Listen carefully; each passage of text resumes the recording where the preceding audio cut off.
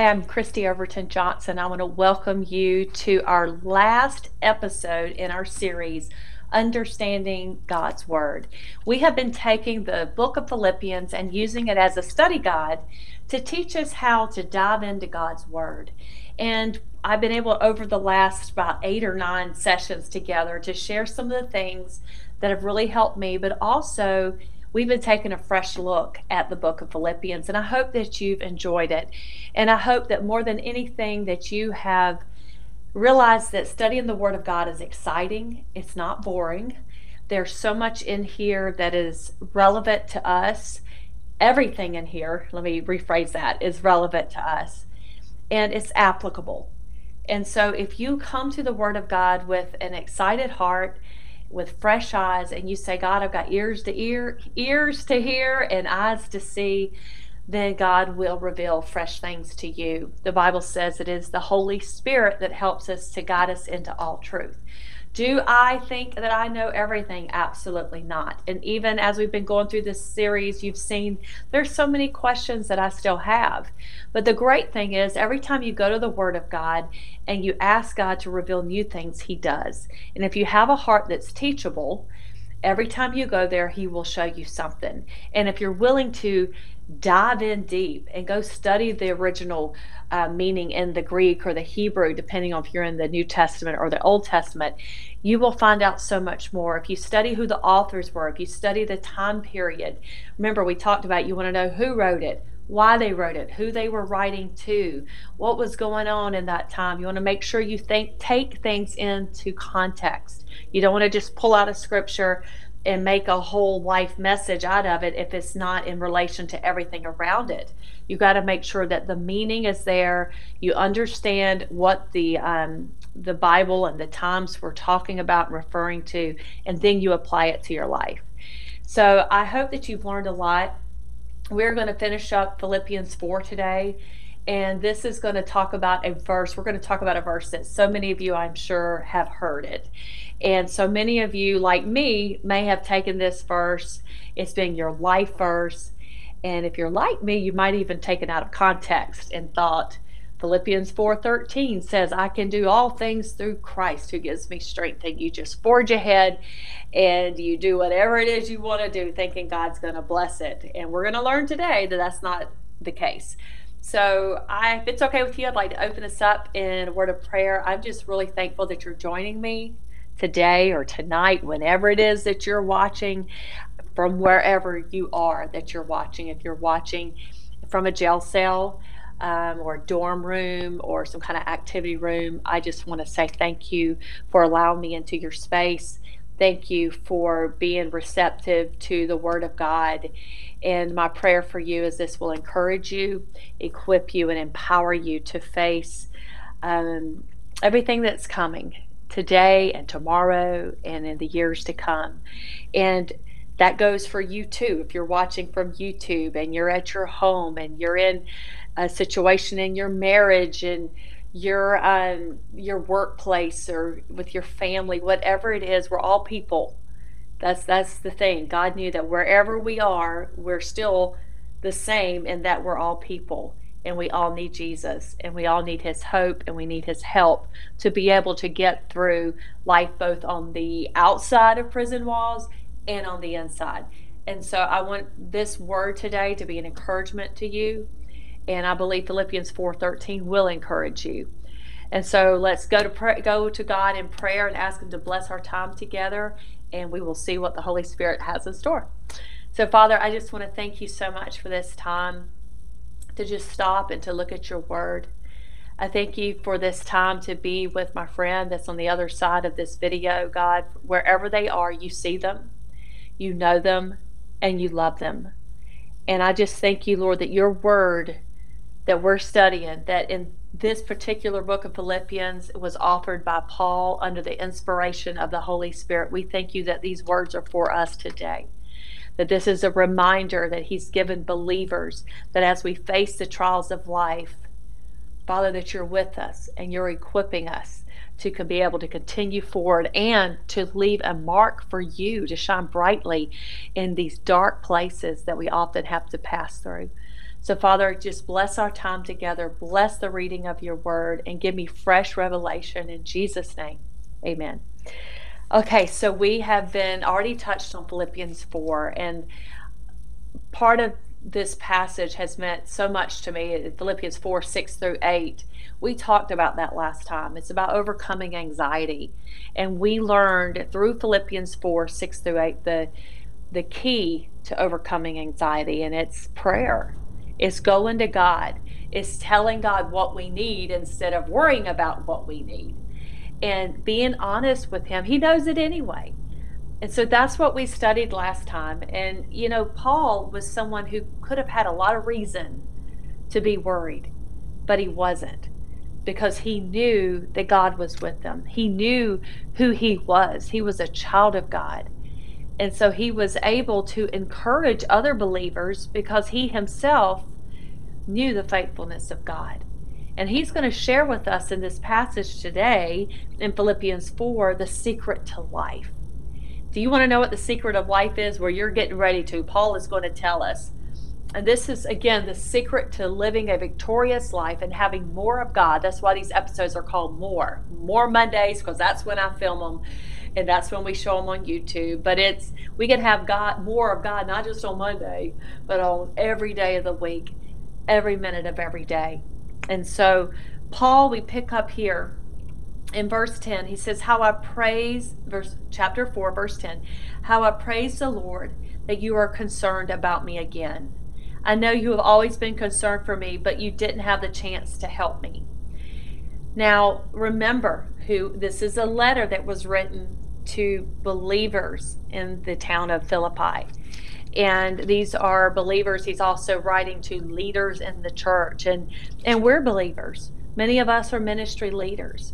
We are overseers of things that God has given to us.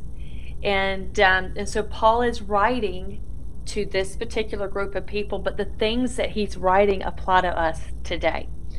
And so obviously he's not thanking us here for giving him anything.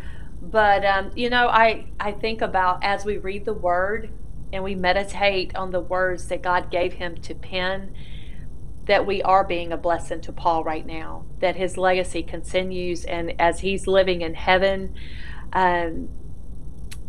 just to look down and know that we're still reading these words, still being impacted, and that they're life for us. And the same secret to life for Paul is the same secret to life for us.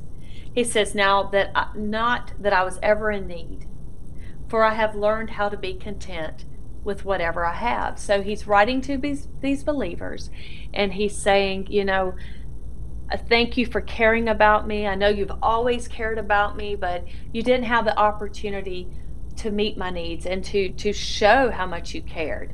And he says, but that's okay, because I'm content. I've learned how to be content in all situations, whether I have a lot or whether I have a little. And he's getting ready to teach us all how we can be content. I think that is one of the biggest things. If we can all get contentment, then, we're content. Isn't that profound? We're not striving. Paul didn't have to worry about where his next meal was coming from, because he was content in any situation, knowing that God was going to meet his needs. He was content because he knew that God was going to work out all things for good for him. He knew he was content because his reliance weren't on people and what the Roman authorities did. His trust was in God. So therefore, he was content. He says, so really, I was never in need. Now, this is a man that wrote much of the New Testament while in prison. He's saying, I wasn't in need. Because why? Because he had God. And he knew that my God shall supply all my needs. And we're getting ready to read that. So he says, I know how to live on almost nothing or with everything. I have learned the secret of living in every situation. This is what I asked you a couple of minutes ago. So you ready to learn the secret to life? Whether it is with a full stomach or empty, with plenty or little. He's saying whether I was starving to death or whether I was full. whether I was locked up or whether I was free, whether I had my friends around me or whether I was completely alone. I have learned the secret to being content in all situations. Verse 13, Philippians 4:13. For I can do everything through Christ who gives me strength. Even so, you have done well to share with me in my present difficulty. So he's thanking them. The context of Philippians 4:13 is Paul thanking the believers for providing for his need. And as believers, we do provide for each other's need. God uses people to provide for one another. God uses these videos in some ways, in our magazine, Victorious Living, and our correspondence outreach to minister hope to people, to provide friendships and relationships through correspondence, to give you applicable teaching, to equip you to be able to go on in life. And here people were sending money and they were sending maybe resources or encouragement to him. We do that. God uses people to do that. But people aren't what make us content. It's God. And he says, I've learned the secret to life. And it's not people, it's not your provision, it's God's provision. He says, for I can do everything through Christ. The way I like to see this translation, he's like, I can be incarcerated through Christ because he strengthens me. He gives me his strength, which never runs out. I can sit here in hunger and still be content because I am in Christ. And Christ gives me his strength. And Christ enables me to get through this.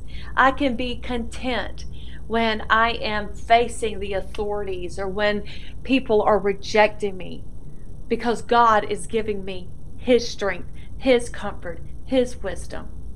For I can do everything through Christ. I can face every situation. I can endure. I can go through anything and everything through Christ. That's the secret. He's in Christ. He's going through those things through Christ. Christ is with them in the journey. Who gives me strength?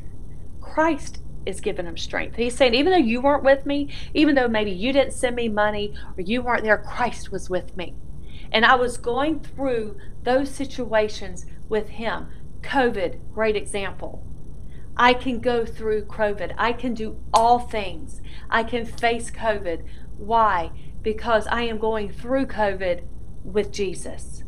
And his strength helps me endure. His strength keeps me going. His wisdom gives me the ability to think of unique ways maybe to provide for my family or to be connected with people or to reach into your space and hopefully into your heart with the Word of God. We can go through all things, endure all things, face all things through Christ. Why? Because he's going to give you his strength. And his strength is a powerful strength that never runs out. And I love, let me turn to Isaiah really quick. And so when you're reading the word, remember we've talked about, this is Understanding God's Word series, so I want to do a little teaching here. When you're reading, and he says, I have learned the secret of living, that should cause a flag to go off in your head and saying, if Paul has found the secret to living, and we've already learned that he's gone through hardship, and I mean, this man was shipwrecked, he was beaten, he was incarcerated falsely. He was incarcerated. Why? Because he was a believer. And he's learned the secret to life. That should cause us to stop and say, okay, I want to know the secret to living. I want to know the secret. This man found contentment in some terrible situations, even when people couldn't get to him and provide for him. So what is the secret? And he just says it's I can do everything through Christ. It's through Christ. So then that would make me ask, how do I go through things with Christ? I can face all things through Christ. How does that work for me? And just stop and think about it. How can I go through this incarceration journey with Christ? I can pray. I can commune with him. I can read his word. I can share him with other people. I can fellowship with other believers. That's how you get through those situations. It's with him. It's telling him. He says, I have found the secret. Instead of growing anxious about those things, remember Philippians 4:6-8, Paul's saying, I don't grow anxious. I'm content because I've told God what I need. And I'm trusting that now that he knows what I need, which he knew anyway, he's going to provide for my needs. So I don't have to be afraid. I don't have to be worried. I can go through this thing through Christ because he's going to give me the strength and he's going to give me the provision. So then you can look up like strength, God's strength. If you don't have the internet, maybe you could do a word study with some of your friends, get maybe the chaplain library, the prison library has a concordance of some sort. Maybe there's some digital resources. But what you can do is then look up God's strength. And so if you were to go over in Isaiah 40, it says, this is verse 28, have you never heard? Have you never understood? The Lord is the everlasting God, the creator of all the earth. He never grows weak or weary. So that talks about his strength right now. So if you're going through a situation that is difficult and you're going through that situation with Jesus, you are connected to a power source, this dunamis power, this power that is explosive, the same power that raised Jesus from the dead. That strength is in you. The same power, the creativity of God is in you. And he says the creator of all the earth, he never grows weak or weary. And if you're in him, that means that you're in his strength and there is no end to it. No one can measure the depths of his understanding. He gives power to the weak. This is, again, Isaiah 40:29. And strength to the powerless. Even youths will become weak and tired, and young men will fall in exhaustion. But those who trust, and I don't know if it's been in this series or others, but I have taught on this before. That word trust, in some translations says, but those who hope, or those that wait. It's not like you're just waiting and waiting and waiting, or I hope God shows up. It's trusting. It is leaning into God.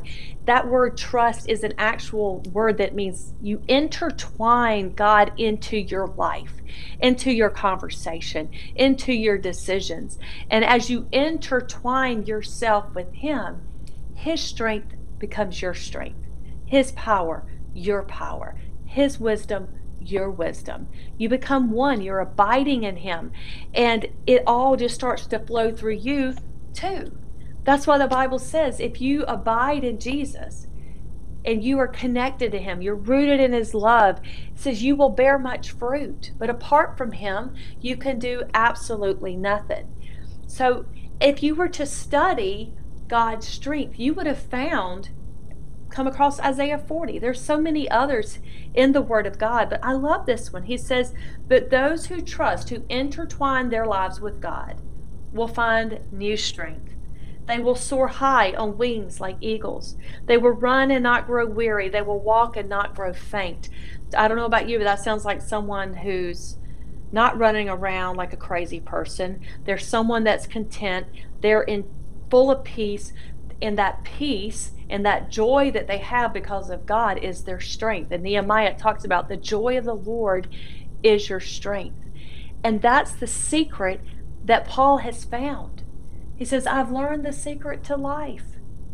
I've learned the secret of living in every situation, whether it is with a full stomach or empty, with plenty or little, for I can do everything through Christ. That thing that you're facing right now, you think it's got you. You think it's too much for you. I just interviewed someone recently named Rodney Massey, and Rodney was incarcerated for 25 years, but when he faced the judge under that murder charge, he was a believer at that point. He'd gotten saved. He had asked Jesus to save him just months before in jail. And while he was waiting for his sentencing hearing, of course, he cried out to God. And he stood before that judge, and he got 50 years. But you know what he said? He was able to learn the secret of living there and be content in prison, to be content because it was God's strength and His mercy that enabled him to face every day behind bars. And he thought at that moment, when the judge said 50 years, that life was over. He says, I thought it was game over. But it wasn't game over. Because he decided to face that situation that could have been 50 years, ended up being 25 years with Jesus. That man is now out. He is getting ready. He's actually already going in. He is planting the first church plant in the state of Illinois behind prison bars in Statesville. And it's just amazing. But at that moment, he thought those circumstances he was going into, life was over, game over, as he says. But he faced that situation with Christ. And he's not the only one I've interviewed and talked to. Every person I've talked to, whether they were going through incarceration, or Miss Marine that I just finished her interview, asking her, like, what was it like? She's facing a heart transplant. 70 years old, going to get a heart transplant, or 69 at the time. And what was that like? What is it like to live a decade with health challenges? And she says, I can only face it and endure because of God's strength and His grace on my life. The only way that I can do this magazine and face every single day, balancing all the things that I have to balance as a mother of 4 children, 3 that are legally ours, and a 4th that has been put in our home for the last year and a half, is and a nonprofit and another nonprofit that I founded. It's through Christ. To be able to come in here and to sit and open up the Word and teach you is through Christ. The secret to living, the secret to having success in the world, the secret to enduring things in the world, the secret to wisdom, it's in Christ. And so I don't want to beat that to death, but it's the secret. And I think if Paul's saying, I found the secret, then we need to look at the secret, and we need to, and you know what? This is a secret we don't have to keep. Most secrets are like, it's a secret, don't tell anybody. Paul is telling us so that we tell other people this secret. This is a secret that's not meant to be a secret. So who can you tell? What testimony do you have that says, you know what? I was able to face that situation, and I could be content right then. Why? Because I was facing it in Christ, and I was going through it with Christ, and He gave me His strength. Testify to that, and that will encourage someone else. So let's keep going. It says in verse 15, and we're finishing up this chapter, as you know, you Philippians were the only ones who gave me financial help when I first brought you the good news and then traveled on from Macedonia. No other church did this. So he's thanking them for financial provision. Even when I was in Thessalonica, you sent help more than once. He's going, even when I was in this other region, and the church in Thessalonica should have been maybe helping me, you were helping me. He was thanking them for their faithful love and provision. And I know that I have so many people that I just want to thank, because they come alongside this ministry, enable us to do what we're doing. And so remember that as you go through life, to thank people for what they've done, to thank them for sowing into your life, for encouraging you. And it might be financial help, but it might be spiritual help. It might be friendship, might be an officer who's been kind or something. Say thank you. Say thank you, just like Paul did. He says, I don't say this because I want a gift from you. I just called someone just before I came and sat down up here, and I was thanking Mr. Ed. And no, that's not the horse. His name is Mr. Ed, and I'm not going to share his last name. But I said, hi, Mr. Ed, this is Kristi, and I just wanted to check on you, see how you're doing. And this man has supported us, and he had someone in mind he wanted us to interview for the magazine that he thought would be a great fit. And at the end, he goes, hey, give me the address, and I want to send some money to support this ministry because I really believe in what you're doing. And I said this same thing to him. I said, well, that's not why I called you. He goes, well, I know it's not why you called me, but I want to help. And just calling and thanking people, making sure they know how appreciative you are, lets people know that you are grateful, that you do appreciate it, lets them know the difference that they are making. And oftentimes they'll come back and they will continue to sow into your life. So never forget to say thank you. And he says, I don't want to get a gift, but I want you to receive a reward for your kindness. And that is my prayer for you. All the letters we receive for you, thanking us for these programs, for the magazine, for the correspondence outreach, for the Bible connection with Rescued Not Arrested, your letters that say thank you. We just can't thank you enough for those because they encourage us. They keep us going. And I want you to receive a reward for your kindness, for reaching out and encouraging us. And it says, at the moment, I have all I need and more. Paul was in a good place. I am generously supplied with the gifts that you sent to me. They are a sweet-smelling sacrifice that is acceptable and pleasing to God. Have you ever thought about that when you sow into a ministry, when you sow into someone's life, whether that is with your time, whether that is with your resources, that you are performing an act of worship to God. You are giving to Him a sacrifice that is pleasing to Him. If you have supported our ministry, thank you. If you financially support it, I just want you to know how grateful I am. But it is a sweet-smelling sacrifice that is acceptable and pleasing to God. So not only am I thankful, but God is thankful. And it pleases Him when we support one another.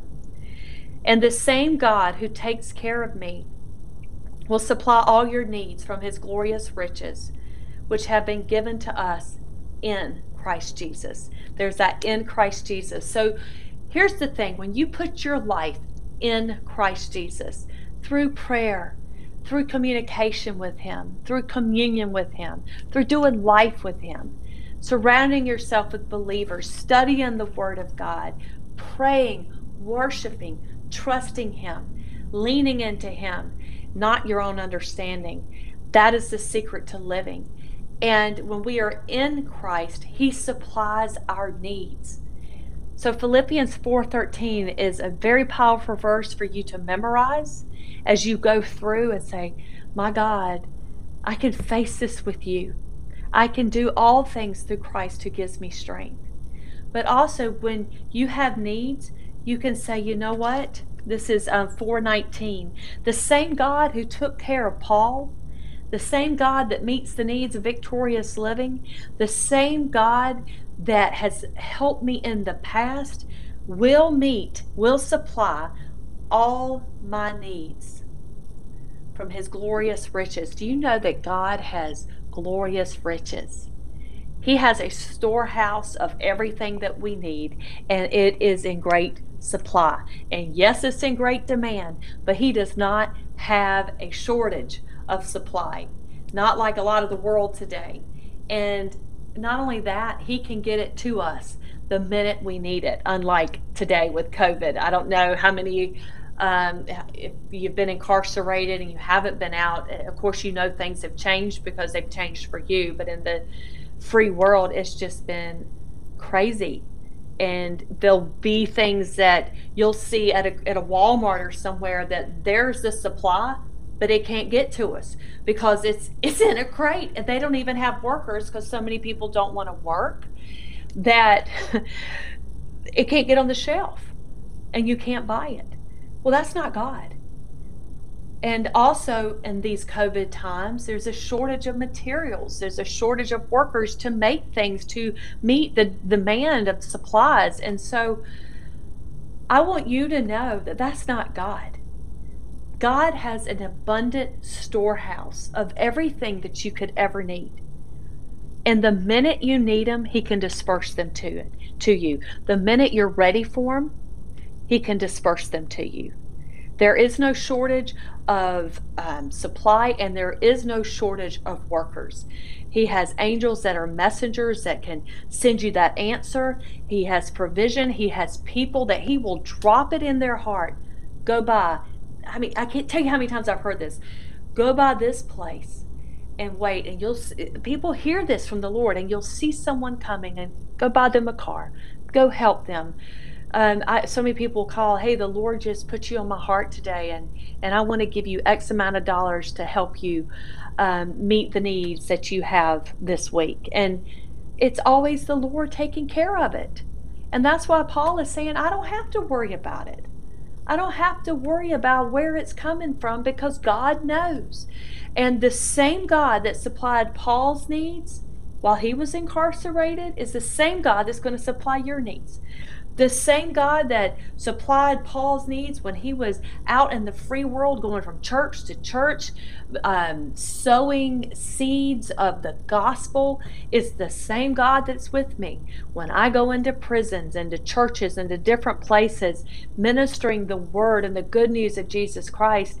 The same God that met Paul's needs is meeting my needs. And so never forget that. We have a God, it says in Ephesians 3:20, who goes above and beyond your expectations. He can do more than you can imagine. And so I just wanted to encourage you with this scripture. We are, Paul closes it out. And if you notice, Paul closes and opens many of his letters in the same way. And he says, now all glory to God our Father forever and ever. Amen. And so a lot of times he'll have greetings. So if you go to the beginning of Philippians, it says in verse 2, chapter 1, may God our Father and Lord Jesus Christ give you grace and peace, grace and peace. He'll say that in Colossians. He'll say that over and over. So I like to compare a lot of his writings and say, you know what, it's interesting. He said grace and peace to all these people. So therefore, that must be a very important thing that these people need. They need God's grace. They need his peace. Because those are the first things that Paul says to him. And once, I can't remember which book it is, he inserted mercy. and then he closes them. May all glory to God our Father be to our God, our Father. He wants all the glory of his life to go to God. And then he has some final greetings. Give my greetings to each one of God's holy people, all who belong to Jesus Christ. The brothers who are with me send you their greetings. He's just passing on his hellos. Give so-and-so is what we would say. Hey, tell so-and-so, hey. Give them a high five or a fist bump for us or a hug. You know, tell them that I love them and tell them thank you so much and encourage them for me. And all the brothers here, they say to say hello too. I'm sure you've done that if you've written a letter to somebody and you're writing on behalf of a group, or, you know, I'll call to my husband this morning. I was talking to his mom. I said, be sure and tell your mom I love her. And so that's all he's doing here, is he's just giving those greetings, and he's finishing up his letter, and he's just reminding them that, hey, we're all thinking about you. And then he closes it. May the grace of the Lord Jesus Christ be with your spirit. May the grace of the Lord Jesus Christ be with you, with your spirit. And I think that's a great place to stop. Friend, God loves you. God is able to meet all your needs. He will supply your needs. There is no shortage. There is no lack.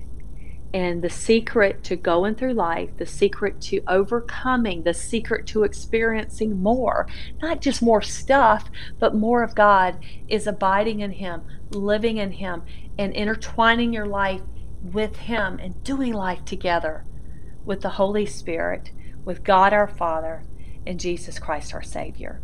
So Father God, I just thank you so much for this time together. I thank you for your word that is alive. I thank you, God, that your word doesn't change.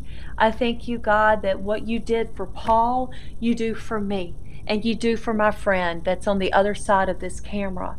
God, you do so much for us things that you're orchestrating, you're working with your hands right now that we can't even see, we can't comprehend with our finite minds, God, but you already see the end.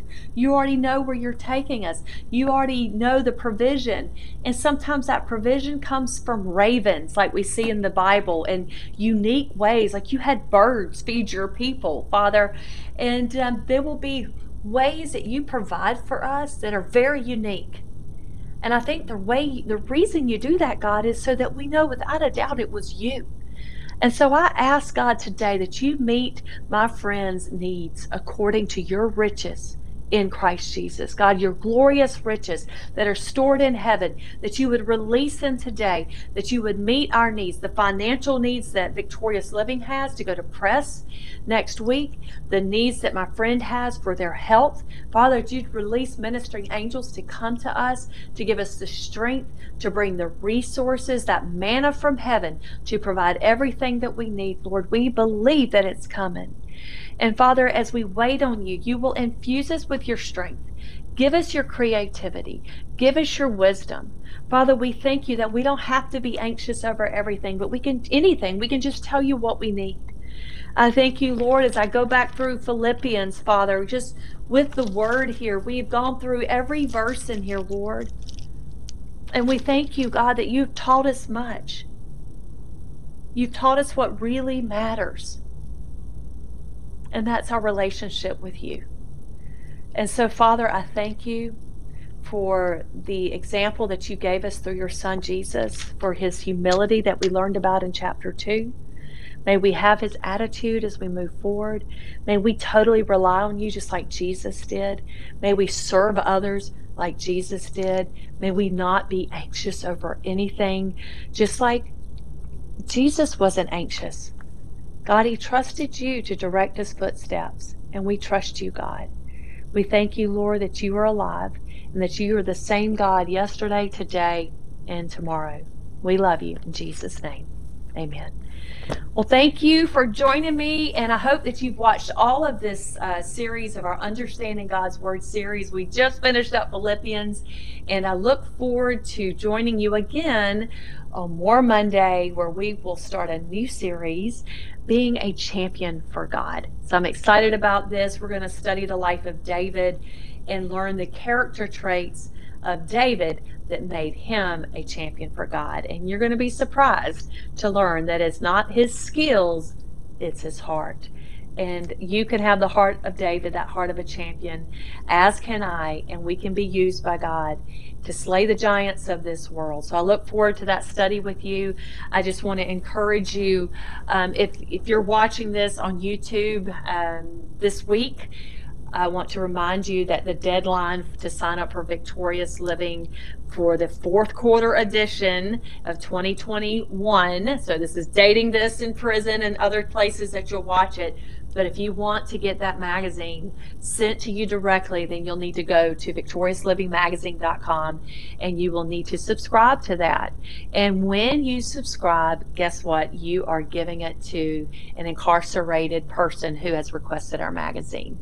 So we have thousands of inmates who want to get personal subscriptions, and your subscriptions enables us to give one too. So I want to thank you so much. Perhaps you've been wanting to think of ways that you can help. You can become a mentor within our organization just through your partnership dollars. As you provide, let's say $50 a month, you're enabling us to mentor 5 inmates a month through correspondence. Maybe you could give $100 a month. What that does is it sends a case of 100 copies of Victorious Living into a prison every single month. And every month we are adding about 5 facilities every month. And we need the support to get those in there, not to mention the hundreds and hundreds and hundreds of facilities that we're also going into. And maybe you're interested in publishing and you'd like to help support us go to print every quarter. So there's so many ways that you can partner with us. We're really excited about what God's doing. And one big thing you can do is pray for us daily, especially if you're incarcerated. Would you put us on your prayer list? Would you pray that God would open up doors, that he would protect the resources, that as they go in, that those magazines, this is one of my biggest prayers, that these videos will find their way to people on the tablets, and that men and women in that magazine will intersect, not just digitally, but also all the hard copies, the hundreds of thousands of hard copies of Victorious Living that have been shipped into prison facilities. We just pray that not one of them will fall to the ground without being absorbed, that the Word of God would come to life when people read it, and they would come to know Jesus in a very personal way. If you have that magazine and you have not shared it with someone, please don't keep it to yourself. Go share it. Use that magazine. I should have one with me right now. Got hundreds of them on the other side of this door. But take that and use it for a Bible study. We have devotions that you can use, and it's in Spanish and English. Use them. Form your own Bible study.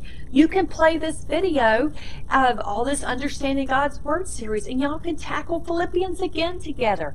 Use these for your tools. That's why we create them. We do the magazine, the devotion, the correspondence letters, these videos, so that you have tools, whether you are in prison or out of prison, to hold your own small groups, to hold your own Bible studies, to have your own witnessing tool. Our tools are your tools. We do them so that you have them and you can use them to spread the Word of God, to become equipped to share the good news of Jesus Christ.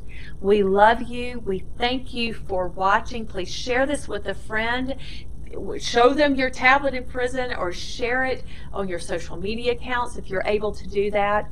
Like the page, subscribe, follow, whatever applies to whatever platform that you're doing. Again, thank you so much, and God bless you.